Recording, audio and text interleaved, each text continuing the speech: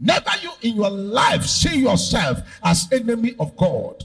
Because when you begin to see yourself, oh, I have offended God, I have committed sin, I have killed God, I have forsaken God, I have this and that. Even when you don't have any evidence of what you have done, you begin to condemn yourself. That kind of condemnation can give the devil a chance to step into your life and rob you the blessing that God has prepared for you. Hallelujah. Many of us are always presenting before us.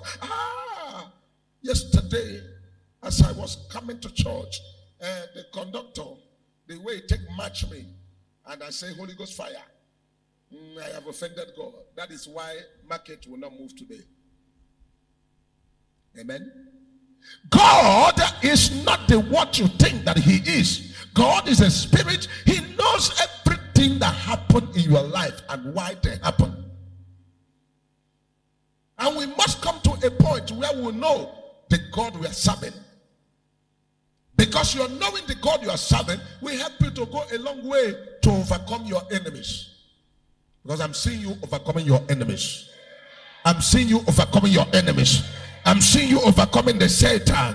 I am seeing you overcoming the attackers. I am seeing you overcoming the limitations. I am seeing you overcoming the setback. I am seeing you possessing your possessions. In the name of Jesus. Another thing you must know about God is that God can never grow tired. Amen. We believe that God is tired. And that is why God cannot answer some of our prayers. We believe that, oh, by now God should be resting. Let me allow God to rest. God is not a God that rests. When the Bible said in the book of Genesis that God created the heaven and earth, and on the seventh day he rested, the meaning of seventh day was that on the seventh day he did not create anything. Doesn't mean that God got tired and God was sleeping. No. On the seventh day was for him to adore himself, to bring a worship to himself, to bring glory of the things he has created, for the things he has created to bring glory to him. That was what happened. Praise God. And that thing you are seeing in the Bible is the order of creation and how creation is going and how creation has been created. It doesn't mean that God is tired or God is resting because he's weak or he's tired. No. God is not weak. Amen. God is not tired. If the doctor that is taking care of your body, the doctor that when you are sick you go to, and the doctor is treating you or trying to, administer some kind of treatment to you, and the doctor get tired, it's not God that has gotten tired. Amen. If the doctor said your problem is unapproachable, is incurable, can never have any medical solution, does not mean that God does not have medical solution. God has his own spiritual solution. And spiritual solution will come to you. In the name of Jesus. If the market where you are doing your business is on lockdown, and nobody is doing business, nothing is moving, and they say, oh, the market is locked up, or people are no longer coming to the market, or the business is no more moving there, or the line where you are dealing, or maybe you are into electronics, or you are into accessories, or you are into whatever you are into, if that line or that very particular business is no more moving, doesn't mean that God does not have what is moving, or God cannot make it move. Enough of condemnation to ourselves. Enough of limitations to ourselves. Enough of degrading to ourselves. Enough of bringing ourselves down and saying God is tired. God can never ever, this world and the world to come, to be tired. God can never be tired. God can never be tired. And God can never be weary. Another thing is that God is omniscient. God is what? Omniscient God. He knows everything. There is nothing about you that God doesn't know. There's nothing about your life that God doesn't know. The movement you took yesterday, the movement you took a week ago, the movement you took 2 weeks ago, where you went and where you go to, God knows all of them. You know, as we are sitting down here, there are some of us here, some people here that has visited native doctor this year. I can come and bring you out. I'm a prophet of God. If I say, God, show me now, you will see the star will come on the person. God will say, this is the person. See the light here. I will tell you the date you went there. Hallelujah. Because God knows everything. And what made you to go to that native doctor? God knows it. The people that had problem this month or this year, or people that went to maybe even prison or cell or whatever, or had issues, even people that had an accident, God knows all of you. Whatever happened in your life, God knows it all. Amen. A sister walked up to me and they said, Major Prophet. I said, yes. He said, yes, I have a problem. I said, what's the problem? He said, there's something I am trying to find out. One man of God now told me that this matter is from my co-wife, blah, blah, blah. As she was still speaking, the Lord opened his mouth. Her mouth opened. I said, what is this kind of display in the spirit? He was still talking. All the things she was saying to me, my ear blocked in the spirit. The Lord opened her mouth. The Lord took me from her house. That was the day I knew her house in the spirit. The Lord took me to her house and showed me the clothes she put on, the bag she carried, and the affair that she went to. And what they did, and the sacrifice and everything. And she was landing with the message. I started smiling. I started laughing. As I was laughing, she was looking, Daddy, what is the problem? I kept on laughing. He was saying, Daddy, tell me what happened now. What's the matter? All this thing I'm saying, are you not hearing all that I'm complaining? I laughed and laughed to a point. I said, sister, say yes. I said, don't deceive yourself. He said, I said, don't deceive yourself. On so day, where were you? I did my house, and after I go to my shop, I said, by 4 o'clock in the evening, who was the woman that came to your shop and both of you went to a place right there in Badagry? And when you get to Badagry, where you people entered, and the man and what he told you, is that what the man told you? You are now telling me, one man of God? She started laughing. I said, hey, it's your turn to laugh. He said, yes. After laughing, I said, so what are you asking me? He said, I'm sorry. That is why I didn't want to listen to them. That's why I said, I have a major prophet. Let me go to major prophet. I said, be very careful. Don't joke with God. Many of you have compounded your problem because of where you are entering. Be careful where you put your legs. Be very careful where you put your legs. It's not everything that glitter that is gold. You may not know this. You need to know it's not everything that glitter that is gold. Some things will glitter. You say, oh, look at the way the place well decorated. The fan is blowing everywhere. I'm not even feeling the heat. Oh, AC is there. Every chair is already covered. Do you know what is under the chair?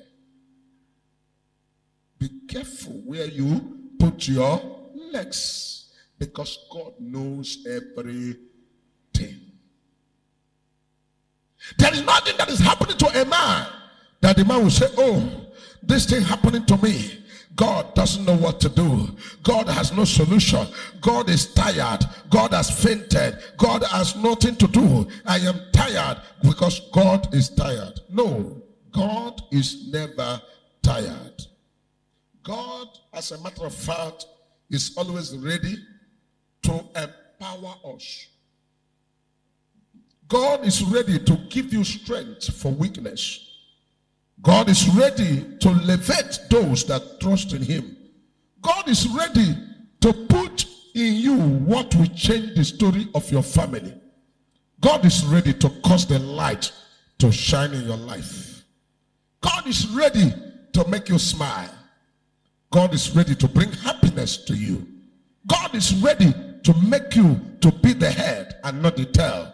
God is ready to change all your story once in a while. God wants to make something that you yourself will be wondering, how did it happen? Do you think to make money is the most difficult thing? To make money is the simplest thing. In fact, as a prophet, I see money as the simplest thing to make. But the problem is that people don't have the power. Because to make money needs power. Either the power of knowledge or the power of physical strength. Physical strength. That is what make the truck pusher will say, whether they like it or not, I'll go and do the laborer. He will do the laborer and make maybe 1,000 naira a day or 1,500. Power of the intellectual is what makes people to sit down in one place and use biro, write, or make a call, or say things, money enter. Amen? It's either you have the power to make it, or you don't have the power and you begin to cry. You cry, you struggle when there's no power. Power comes to help you to get to where you need to get to. Somebody was talking with me, and I made open the expenses in the church. When I made open the expenses in the church, he now began to wonder. He said, if this is the expenses in the church, then how are you people running the church? Because no matter what we think comes in, almost all of them finish. What comes in a month, we finish it in a week in the church. That somebody was wondering, how is the church going? I said, the church is going by the hands of the Lord. Because the Lord has given the church the power to prevail. Amen. So what I'm saying this morning is that God is never tired of your prayer, and God is ready to release in your life the power to do exploit. You will do exploit. I said you will do exploit. You will do exploit. Things will turn around for you. The light of God will locate you, and then you begin to experience what you have never experienced before. Now he went ahead and said, even the youth shall faint and be weary, and the young men shall utterly fall. In other words, people can fall. There's nothing that can stop people from falling. People will be falling here and there. People will be struggling here and there. People can toil here and there. People can have limitation here and there. But the only guarantee that you can have, the only guarantee that you can have is what is called the guarantee of waiting upon the Lord. The guarantee of having confidence in God. The guarantee that you are a child of God. The guarantee that God is never tired. I have a God, that Bible says, the God that will supply all my needs according to his riches in glory through Christ Jesus. The God that I can do all things through him that strengtheneth me. The God that will make the way where there is no way. The God that will bring my health back, bring my life back, bring my destiny back, and bring everything that the enemy have taken from me back. Your confidence in him, your waiting upon him, your readiness for him to do what he needs to do in your life is what will guarantee your victory. It's just unfortunate. When I say unfortunate, I mean quite unfortunate. That what? Many people and thousands of people does not know the capability of God and what God can do. Or some people are not mindful of the things of the Spirit. Some people see the things of the Spirit as a wasting of time. Some people see the things of the Spirit as a wasting of time or toiling or nothing, not important. Because when you place importance in the things of the Spirit, you will wait upon the Lord. You will hear the voice of the Lord. You will receive the voice of the Lord. You will act on the voice of the Lord. And then the voice of the Lord will go ahead of you and begin to bring down whatever they have done, even in the secret. One thing, sometimes when things happen, even myself, I begin to ask myself questions. I say, why are people not ready to hear the voice of the Lord or follow the instruction of God? Why are people always neglecting the voice of God or taking God for granted? And why are the people that are very close to accessing the Holy Spirit not ready to use the Holy Spirit and come out of their problem? Why? Why is it that people knows the truth, but they cannot embrace the truth? Why are people so very reluctant about the way that God has made for them? Many people are very reluctant about the way. They are not ready to follow. They are not ready to accept. They are not ready to embrace. They are not ready to allow God to take them up. Peter said, Jesus, if you are the Lord, let me come on top of the water. I want to walk on the water. And Jesus said, oh yeah, come. He came. Limitations in his life wanted to stop him, but he quickly cried and said, Father, please save me. And Jesus looked at him.